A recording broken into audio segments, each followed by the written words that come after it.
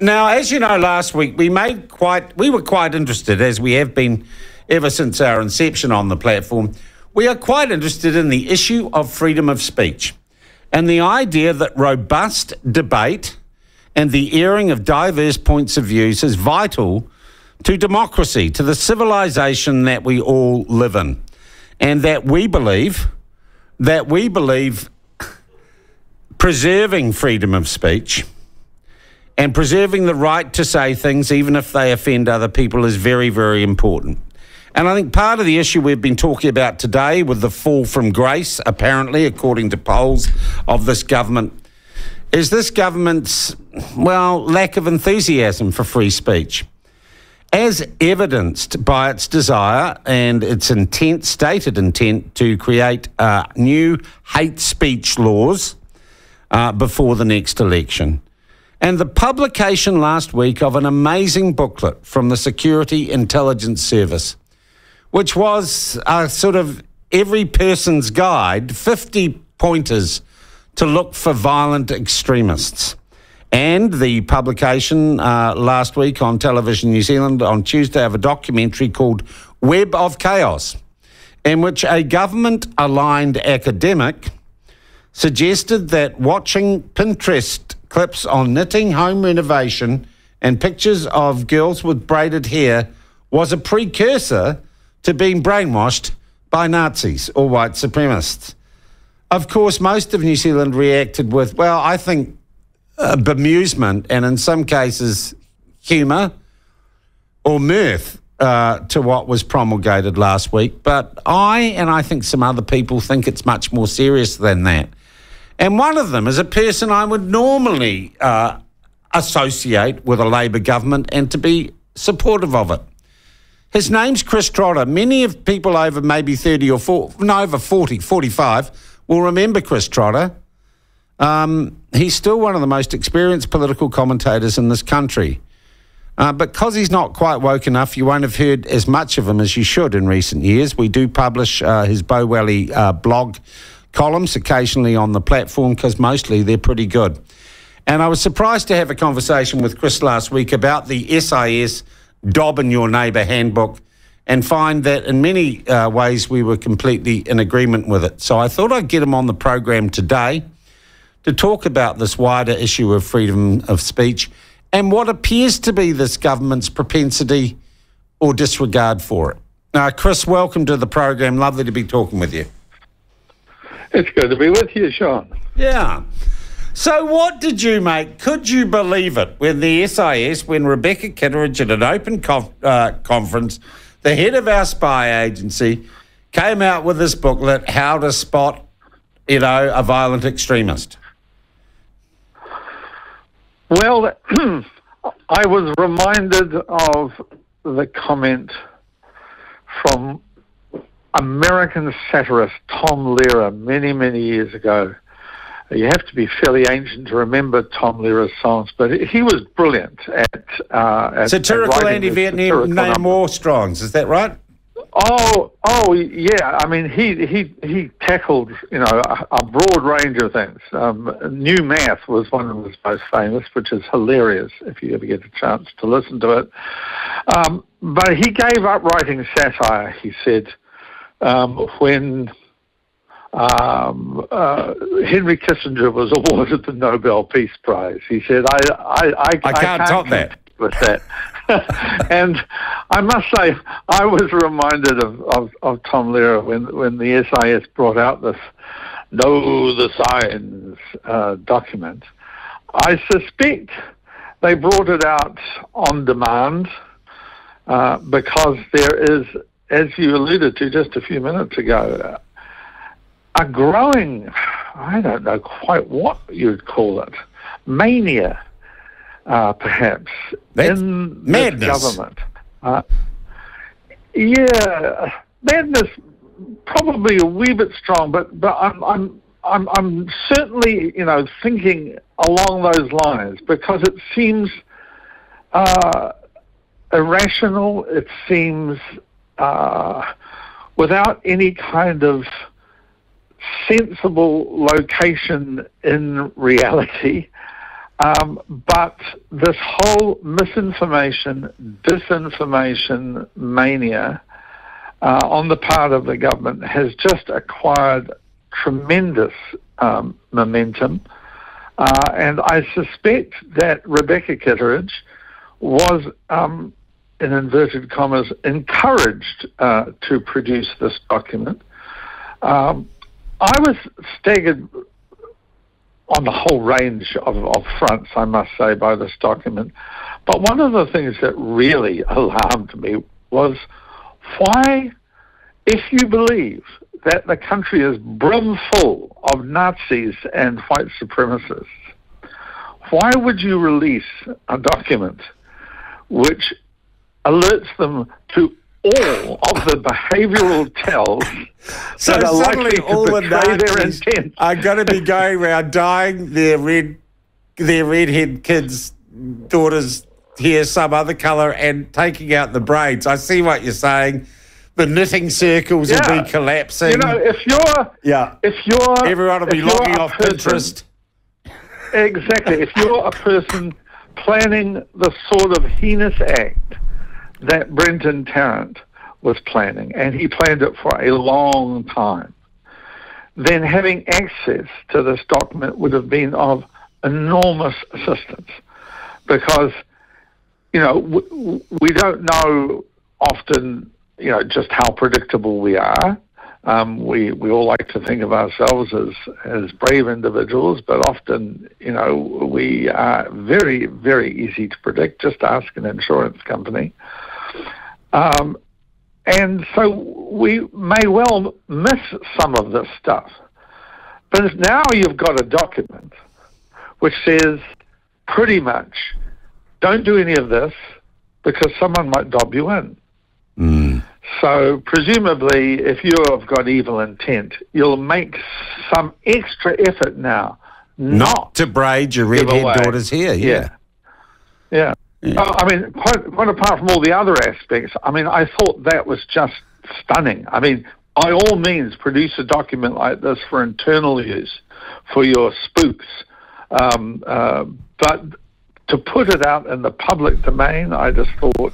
Well, what political or policy process allowed this to happen, to be published? Didn't someone in the room, in government, in the SIS say, we will be lambasted and look stupid if we do this, and it is a dumb idea? Because I haven't heard anyone rational or not invested by their career or their politics who hasn't said this is just silly, if not rather chilling.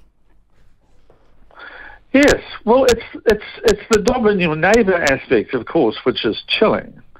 I mean, I lightheartedly headed my piece on the Daily Blog, which is still up, I think. 0800 Stasi, because ultimately this is where you end up.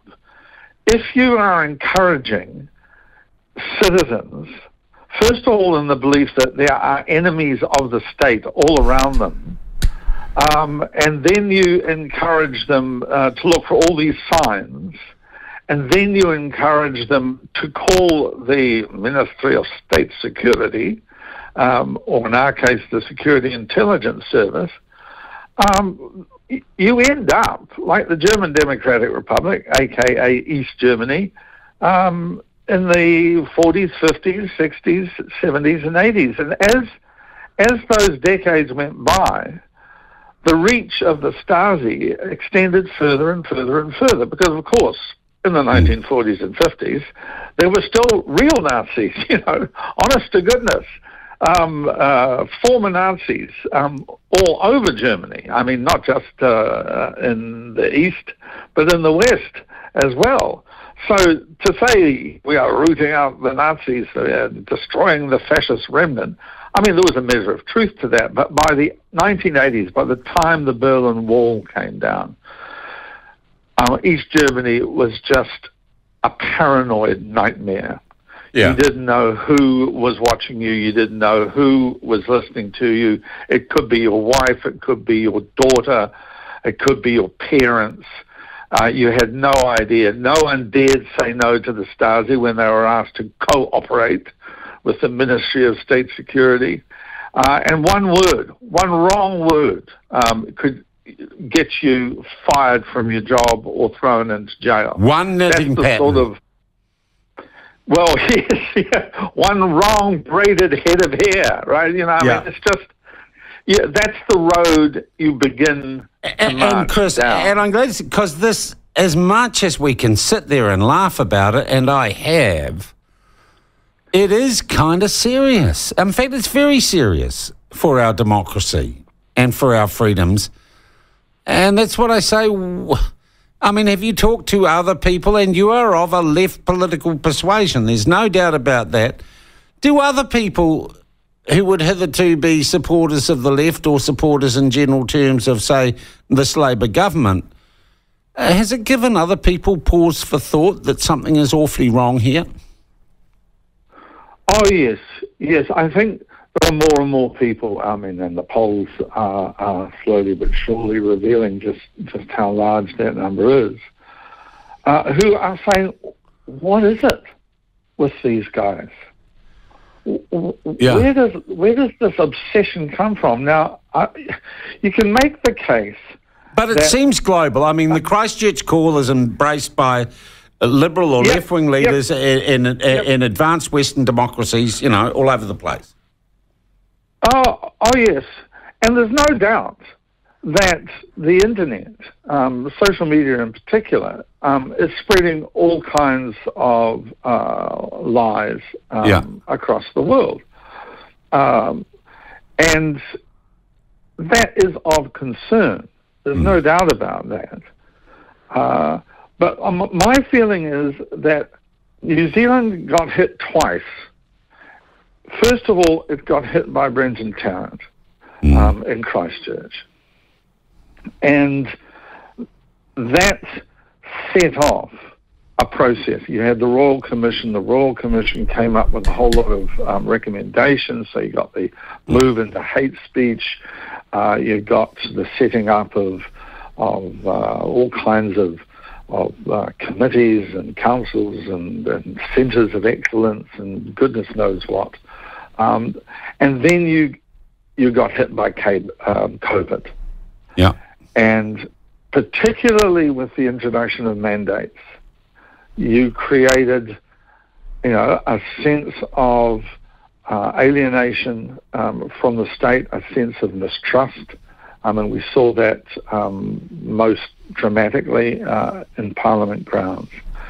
And I think what also happened in relation to the parliamentary protest was that you got members of Parliament and you got journalists who came under the sort of pressure that in this country they're simply not used to. People became incredibly angry, particularly about vaccine mandates. They still are, and we've had discussion on that this morning, and I'm getting text on that this morning. Yes, and combined with the disinformation that circulates around the world in an instant on the internet, you've got this atmosphere in New Zealand which was quite unusual for us. And the people who felt it most keenly were the politicians and the journalists who many people, rightly or wrongly, believe are in the pockets of the politicians. Yeah. Now, I think one of the stupidest things that this government has done, and it's done many, was to put money into the mainstream news media, because in doing that, regardless of their reasons or how they saw their argument, to other people, it looked like the government was buying the media. Yeah. Now, the media, it gets very indignant whenever such suggestions are made. But as the media itself, or at least political journalists in the media, are so fond of saying, perception is everything. Well, no, but that was the reality too, Chris. True. You read the conditions under which they take the funding. Oh, I have. It wasn't just perception, that was the reality. they were selling editorial independence for a government handout. Yeah. I mean, the things that you had to believe. Yeah. And this comes right back to the subject of our discussion this morning. The things that you had to believe to access the funds. Yeah. Now, when I read that, my blood ran cold, because never in this country have I encountered something that the state released and required in order for you to access state funds, along the lines of there are things you must believe before you can get this money, and if it turns out that you've got the money and you don't manifest the beliefs you're supposed to have, or you allow someone to contradict them, then we can take the money back. I mean, whoa. This is fairly blatant stuff. Okay, so you take that and you put it together with the booklet and How to Dob in Your Neighbour. The booklet, that's right. And what it looks more and more like is a regime that has, what we used to call a party line. I mean, this is the line. You must believe these things. If you don't believe these things, then in some strange, ill-defined, seldom stated way, you are indeed an enemy of the people, an enemy of the state. You're a political scientist, Chris. What sort of government do we call that? Well, you call it a government heading in a very, very troublesome direction. Oh, come on. You know I'm going to make you put a name on it. Well, it's a totalitarian mindset. Let's agree to that, because Chris Trotter, I never thought I would live to see the day where you called an incumbent Labor government. You said it's totalitarian. I said it has a totalitarian mindset more and more in evidence. This country is not a totalitarian regime. Yet. You and I are talking, right, on the radio. Much to the chagrin of many people, I'm sure, Chris, including the Prime Minister. That's true. But, what's that lovely line from one of Dylan's songs? It ain't dark yet, but it's getting there. And this is what I think more and more people are alarmed about. You have all these signs, you have all these weird and wonderful people cropping up with their strange ideas about braided hair and whatnot.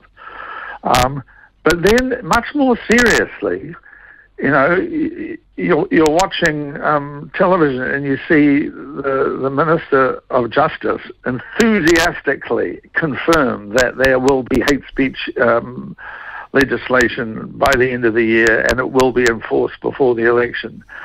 And you think, okay. She doesn't sound conciliatory at all. Yeah, because some are saying, oh, well, look, the government's looking for National Party support, so whatever it is, it's going to be pretty weak beer. But Kiri Allen certainly didn't sound like she was anticipating. Well, I must admit, I talked to a senior source who said she misspoke, and there is some concern in the Cabinet about what she said, and she may well be forced into a correction, though I've yet to see it.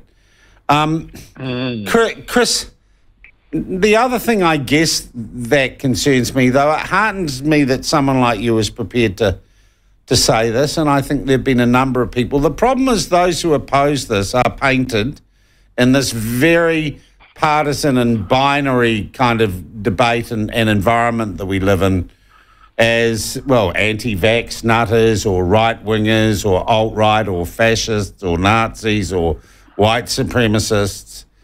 And I also see an opposition that, I don't know, strangely has a reluctance to jump in on these issues. I mean, you ask Chris Luxon about it and he says, I'm learning Te Reo. Do we need to have you can be in favour of free speech and learn Te Reo. the National Party, the feeling I have, watching the Nats, listening to Chris Luxon, is that they are absolutely determined to. Well, I think they've probably already won it, given the polls. Wow, But you think it's over? To hold. Yeah. Bar something truly spectacular, yes. But what the Nats do not want to lose is that comfortable middle-class suburban vote. Right? Yeah. They've got it because I think that, middle-class suburban vote has fallen out of love with Jacinda and the Labour Party, has done that some time ago. The problem, I think, which their polling and their focus grouping almost certainly is throwing up to them is this. If you talk too hard line on these things, you frighten them. Yeah. Right? You frighten the horses, you frighten the suburban voter. The suburban voter doesn't like hard line. I mean, that's part of the reason they've drifted away from Labour. But they don't want a national party that sounds like Donald Trump either. But, I mean, that's okay from the point of view of the Nats because they've got their sidekick, David Seymour and ACT, who can be far more hardline and far more staunch and far more honest, I might add, in the pushing forward of their views than the National Party can. And as we saw in the Reid Research poll, 40 plus 10 equals 50%. That's all you need. Yeah. Chris, I'm going to ask you a question you might not be comfortable asking, and I'm going to try and couch it in a way that gives you some wiggle room and doesn't embarrass you so much. Can you ever remember a time when you have been less comfortable, if you were to vote Labour, about voting Labour?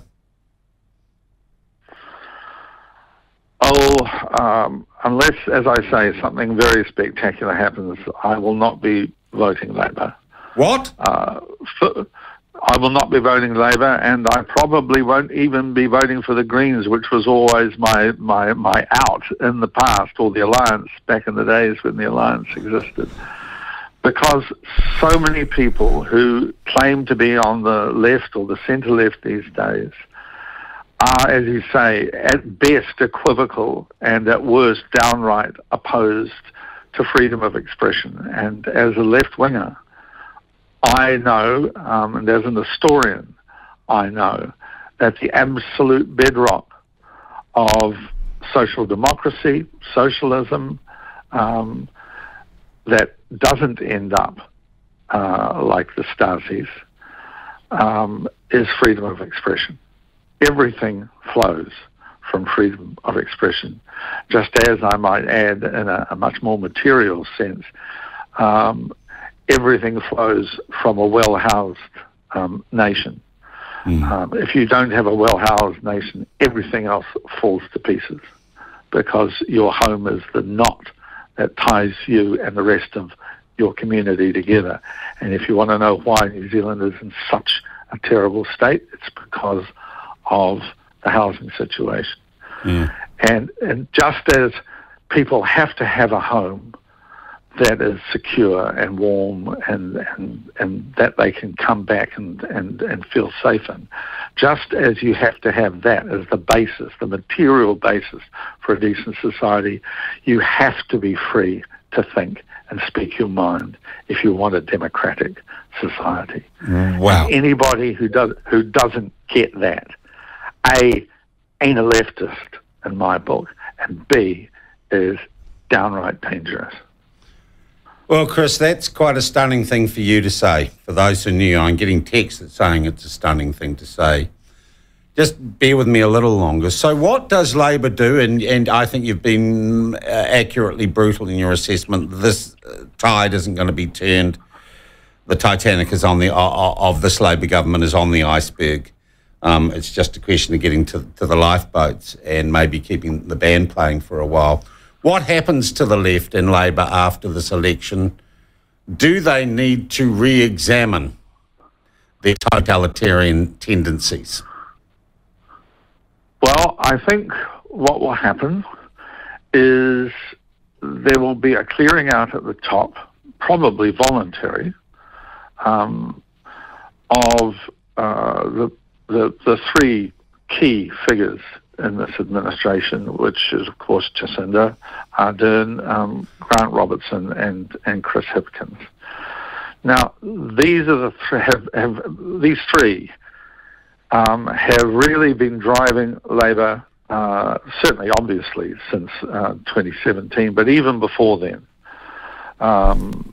because you go back and you look at what happened to the Labor Party in those years when John Key was Prime Minister, and there is one and really only one consistent theme which runs through it, and that is the steady advance of those three people towards power.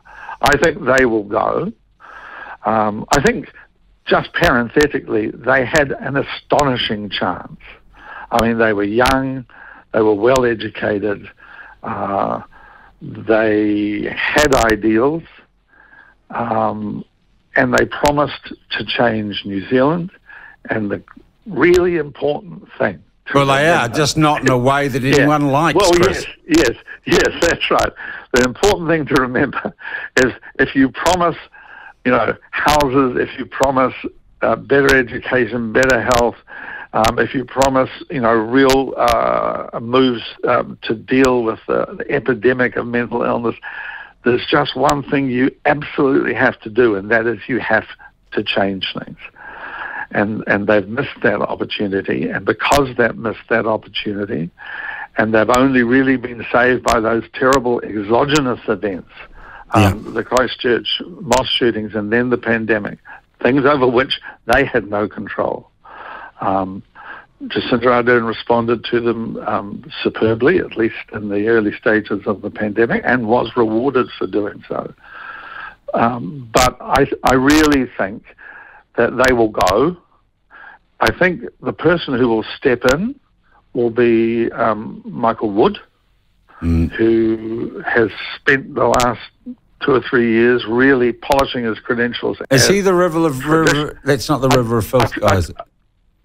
That's the guy who said well, that. I'm sorry, I'm calling problematic right now, Chris. Yeah. One of the few missteps he has made. I agree. I thought that language was exaggerated and unnecessary and unhelpful.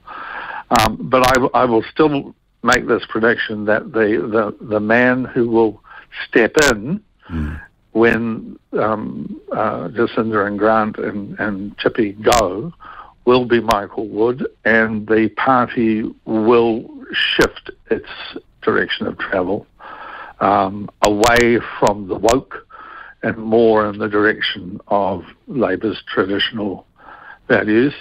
And whether it'll take him 3, 6 or 9 years really will depend on him and how the world turns.